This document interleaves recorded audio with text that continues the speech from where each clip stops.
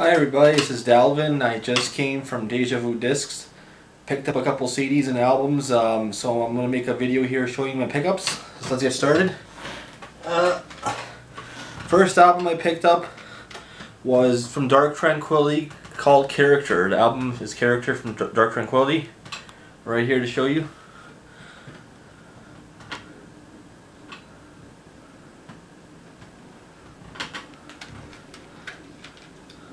Show the inside here.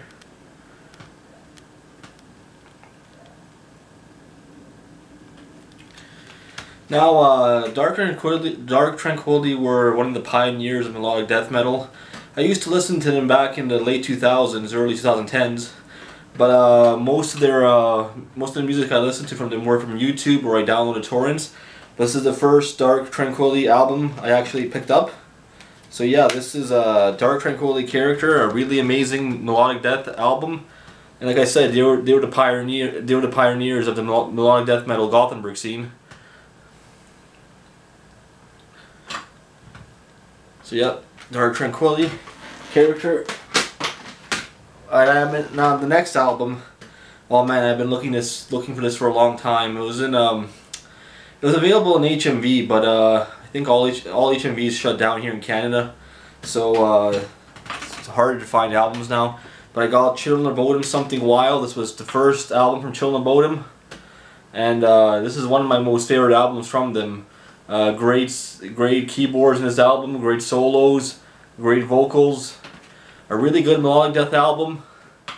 I believe this album was released in either 1996 or 1997. I know it was one of those years, but it was very innovative and groundbreaking.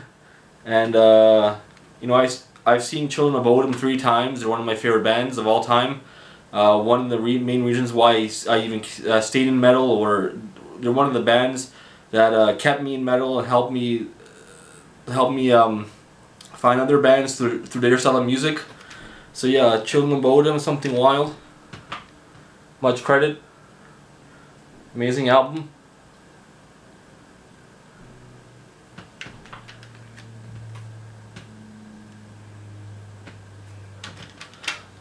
I'll open it up here to show you the inside.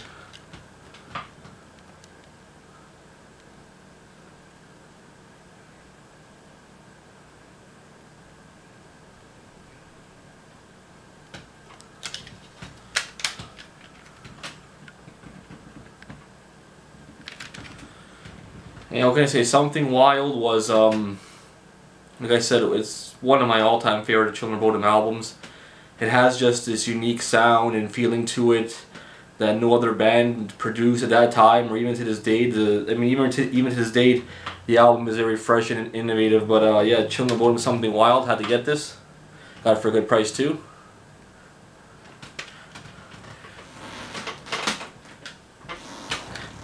Children of Bodom, Are You Dead Yet?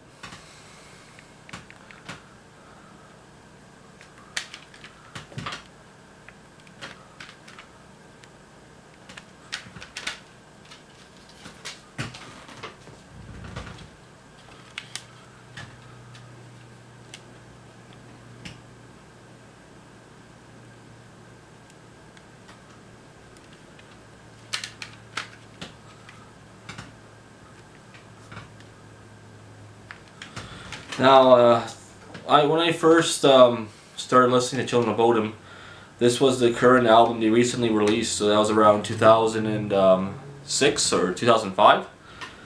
And I loved Are You Dead Yet? A lot of Children of Bodom fans didn't like it, the older ones at least, but I thought it was a great album. It had a lot of good tracks. The mixing on it was really well, and it had some.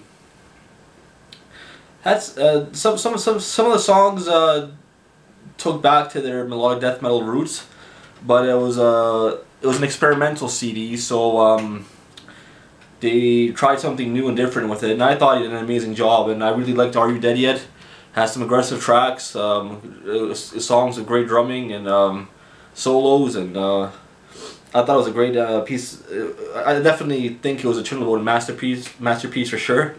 Here, this is Children of Bodom, Are You Dead Yet? Just show you one more time.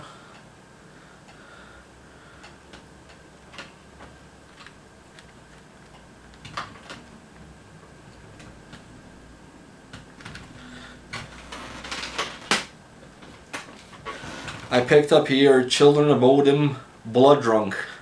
Now, just to show you the album here.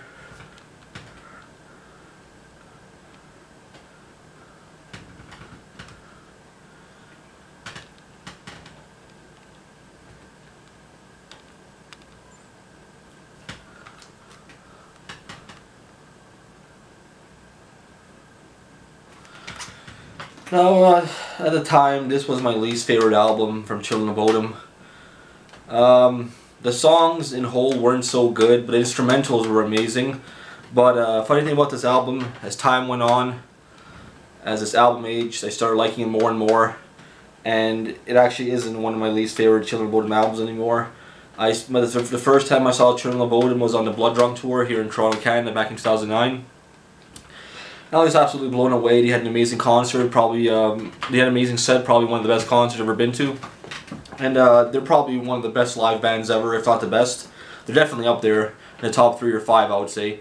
But Children of Bodom Blood Drunk, yeah, it's a really aggressive CD. Has great riffs. The solos are pretty crazy in this album. The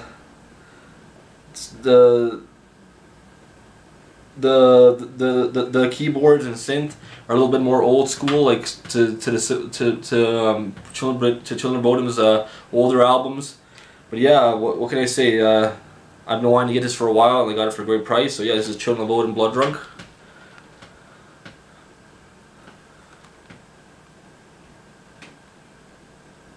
Show you right here.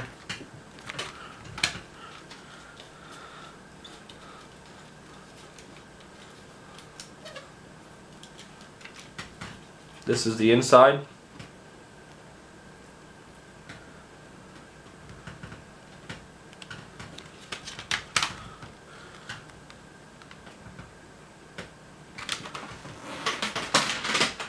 Now, another CD I picked up, I think this is my 4th one, is All That Remains Overcome. Now, I have, let's show you the album here before I get into this.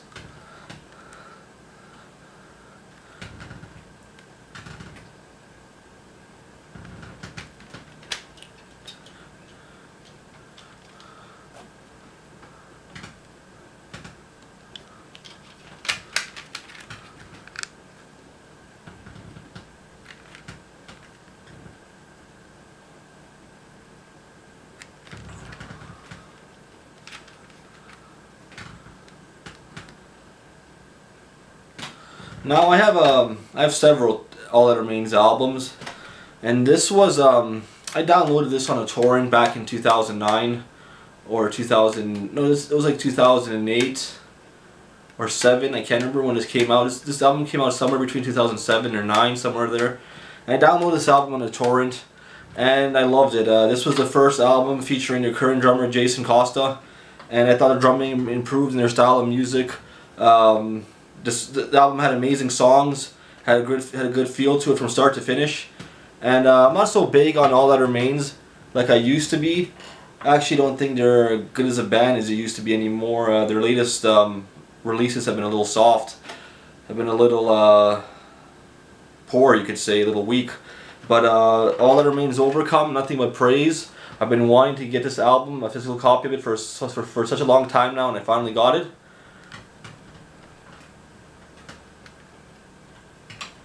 So this is Overcome, just to show you.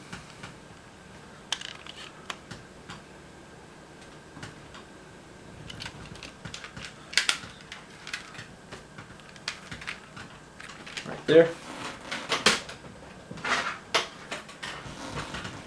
And the last album I picked up, well, I'll get into a little funny story about this. I actually own this album. It's my 2nd time picking it up, but the reason why I picked it up again, because I damaged my album before, the case and the artwork. So I picked up again In Flames, A Sense of Purpose.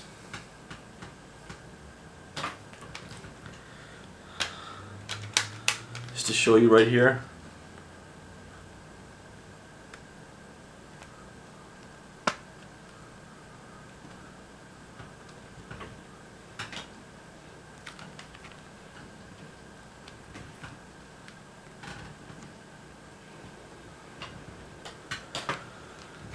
Yeah, I picked this album up again because I said I damaged my previous copy before, and this was in almost perfect shape. And I always wanted to replace this, but I couldn't find it.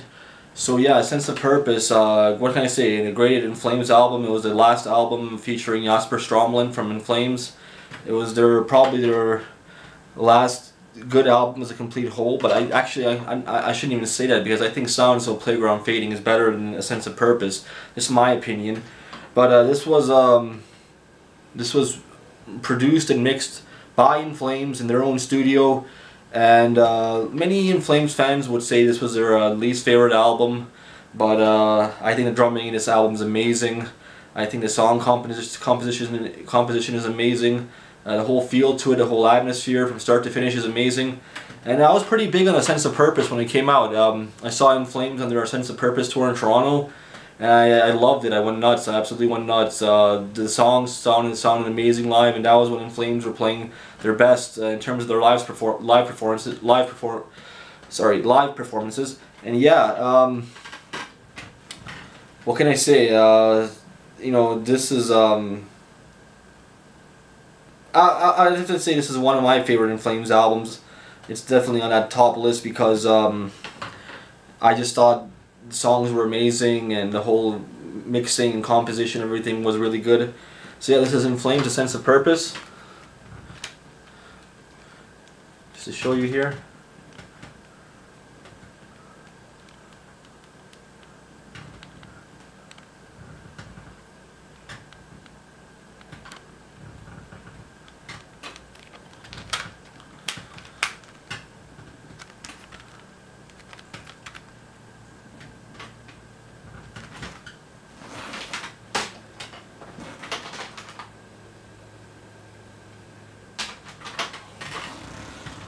Yeah, these are my album pickups. I picked up about 6 albums today in total, I think.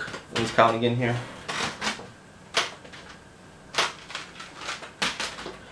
Yeah, I picked up 6 albums in total. Altogether it cost about like $30. They were all used. But I don't have a problem picking up used albums. I actually like it because you save a little bit of money and you still get the same thing when you're buying a new one. But yeah, I got some great additions to my album collection right now, to my CD collection. It's getting bigger and bigger, and I'm really happy with picking up these albums because I listened to some of these albums before in the past, a long time ago, where I always wanted to have them but I couldn't find them. But yeah, great metal bands, great songs, great metal music in general. So yeah, these are my CD pickups for today. This is Dalvin. Thanks for watching. Like, comment, and subscribe. Thank you.